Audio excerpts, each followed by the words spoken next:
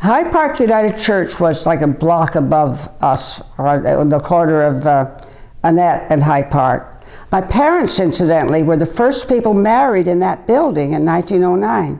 So they were presented with a big, a lovely Bible, very nice. My sister, one of my sisters got it. I don't know where it is now. But anyway, we all went there. We went there to Sunday service in the morning.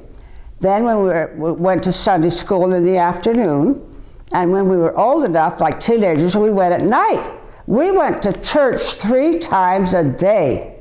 But that was the social center of the whole community.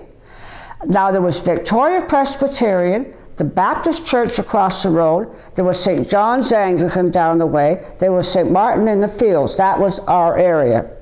Now there was a young man that ran a boys' Sunday school class in the afternoon, on Sunday afternoon. And there was a wonderful gym in the basement.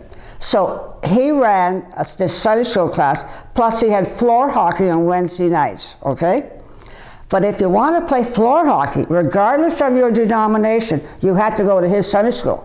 So my husband, who was in went St. Martin's, which is high Anglican, higher than the Catholics actually, he went to that, so he went to Sunday school. So all the kids in the neighborhood went to Sunday school at Hyde Park United.